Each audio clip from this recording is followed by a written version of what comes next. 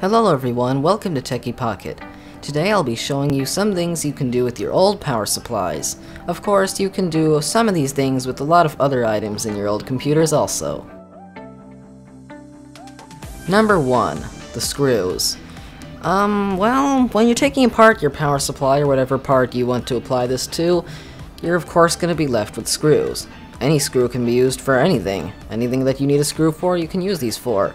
A lot of it will be, of course, computer projects, since these are all standard computer screw sizes. Number 2. The metal. You can use the metal for anything. It's metal, I mean. I used the metal for making this cool techie shelf. It's techie only because it's a power supply metal. But of course it looks very cool, and it's a free way to make a shelf if you want to do that. But you can also melt down the metal or sell it to someone, or even just bend it and use it for something else. I've seen some people using it to make a monitor mount. Number 3. The wires. The wires can be used. Most of the time the wires are not broken.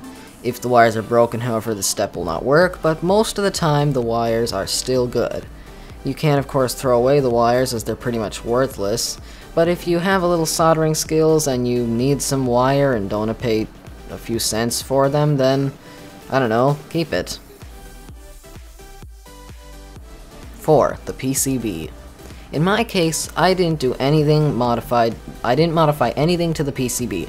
I just put it on my shelf and it looks very nice. It's a cool item, one of those items to add a nice, cool thing to your desk.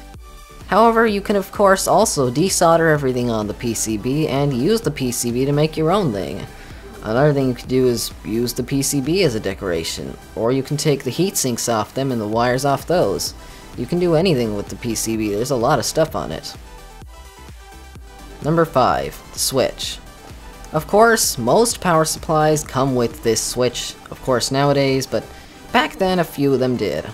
If you have an old one that happens to have a switch like mine did, then you can salvage that.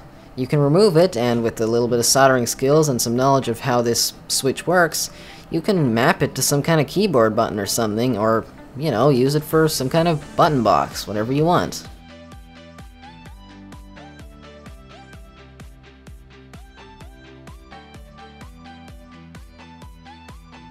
So that's it for all my tips and suggestions of what you can do with an old power supply. Of course, this applies to anything else. And yeah, if you like this video, give it a thumbs up or a thumbs down and subscribe. And feel free to ask me questions in the comments below, send me suggestions for my next video, and even discuss some stuff about your old hardware in the comments section. I'll see you guys in the next video, and subscribe to the channel. Bye.